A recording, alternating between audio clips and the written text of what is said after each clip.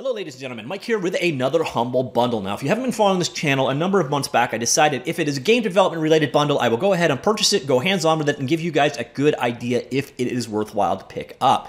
Now this one I was kind of looking at, briefly when it was first released yesterday. I'm like, nah, it's not really game development related, but then I took a closer look at it, and two of these courses are directly about creating games, and then a lot of this is actually about the technology behind games. So I figured, okay, this is definitely relevant. I will cover it here on the channel. Now if you're not interested in web-based development at all, this is not the bundle for you. There's nothing here that is not web related in some way, shape, or form.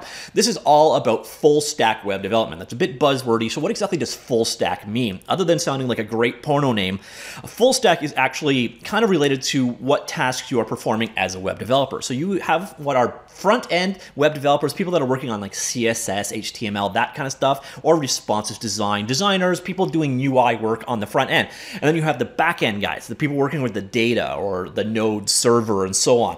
And then what you have when you're a full stack developer is you work on both the front end and the back end, which again sounds kind of porn-esque. So that is what this is all about. This is a collection of courses from Zenva. If that name sounds familiar, they actually did one on programming and games 4 or 5 months back, I think. And it is a bunch of courseware. Now, the way that Humble works is you buy it in different tiers. So at the $1 tier, you get a collection of courses in this particular case. And then there's the next tier up, which in this case is actually quite a bit higher, as we're going to see. But if you buy that tier, you also get all of the tiers below it. The nice thing with Humble is you get to decide how your money is allocated. So you can have some of it go to Humble, some of it go to the producer, some of it go to certain charities, or some of it can actually go to support this channel, which, by the way, if you do that, thank you very much. So let's jump in. We're first going to take a look at what the courses are at the different tiers. Then we're going to look at what exactly you get inside of Humble, how you redeem the courses, and then we're going to take a look at one of the game development related courses to give you an idea of what you're getting in this particular case. So without further ado, let's jump in, take a look at the $1 tier here. We see you get Introduction to Bootstrap, Introduction to Next.js, bite-sized HTML, bite-sized CSS, and bite-sized JavaScript. Now, most of those are pretty self-explanatory, but if you want, hover over it, click, and you will get a full pop-up detail of what that course is all about. If you go up to the next tier, and again, this one is a pretty big jump. So this is almost 20 bucks. So for $19 more than the first tier, you get the first tier as well as create interactive pages with JavaScript and the DOM API, advanced JavaScript and ECMA script 6, Express for beginners, TypeScript for beginners, bite-sized jQuery, bite-sized HTML5 game development. So there's one of the two game development courses, the complete responsive web design course, and learn Angular by creating web applications. And then if you jump to the final tier, so for about $5 more at the $25 US tier, you also get the course Responsive Admin Pages with Semantic UI, Node.js for beginners, MongoDB for beginners, server-side rendered web apps using Node.js Express and MongoDB. I know there is an alphabet soup of acronyms and names being thrown at you. That is just the nature of HTML and JavaScript development these days.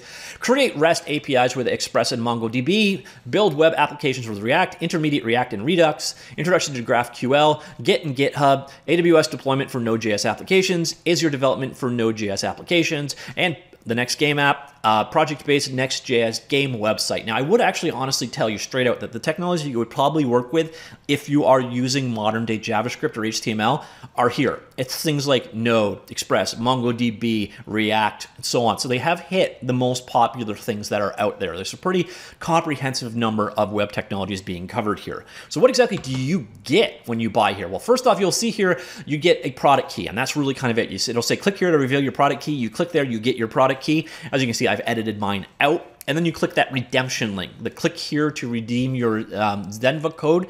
And then once you click that, it will bring you to basically their web store. And this is a little misleading. It's all of, so this is for the top tier. So if you bought the $25, you get a different collection. If you go down the different tiers, you get different keys, obviously. You go through, you click buy now. It will bring you to a page. Now, obviously, at this point, you need to have signed up with an account. You can use your Gmail account or whatever to get to this point. You do buy now. Hope I haven't broke things. Cannot add another to your, okay. It brings you to buy now, you put your code in and you click done, and then you're good to go. And then here is your code. So as I mentioned, they did a Humble intro to code a while ago, so I've already got that on my account. The new one that you will get here is Humble Web Development Bundle Tier 3. So you could do it as a course, like beginning to end, if you have hundreds of hours to commit here. Or you could come on in here and do a drop down, show all of the individual courses that are in here. And so like I said, I'm going to go to the bite-sized HTML5 game development course as the example. And when you open it up, here is what you get. So you have a curriculum page with all of the course pieces. A lot of them are video-based. Now this is a pretty short course. This is about maybe a half an hour in length. So that's what they mean by bite-sized in this particular case. You get course files. This is zip files with all the projects and the assets, etc. that are going to be working on with this particular course. And then the curriculum, you go through the various different videos that are here. So for example, here I am in the development video curriculum, and I'm not going to actually play it because I don't want to get into copyright issues or anything like that. But this is a guided video tutorial like you would get on YouTube from a professional source anyways. But you'll notice here you've also got course home where we can navigate back to where we were, the curriculum, which is the page we were just on, and then the cool part is lesson notes, and this is basically a text companion that goes with each chapter in the courseware. So all of the tools and such that you're using, step-by-step instructions that you just saw in the video, are all here in the course notes. So if you're all about text over video, there's actually this. You could do this entire courseware using the text versions instead. So say here we go to the rendering sprite video, and we're jumping to the next part in the curriculum, and then I'll go to the lesson notes, and you'll see we have a step-by-step. Here's the code here. Here's explanations with graphics and so on of this this actual course. So it's a lot like what I do with a lot of my tutorials, where I will do a video version and then link over to Game from Scratch or Dev Game with a text step-by-step version. They do the same thing with their coursework. Now you're noticing that the ones here that are the bite-sized ones, they are pretty short. So you're going to find that these other courses, everything that isn't in the bite-sized category. So all these guys, bite-sized, bite-sized, bite-sized, those are like 20-minute, 30-minute tutorials. Whereas if we go to some of these other ones, they are a fair bit longer. So for example, we'll go to this project-based Next.js games one. Where did we go? All right, project-based. Oh, they're not in alphabetical. Okay.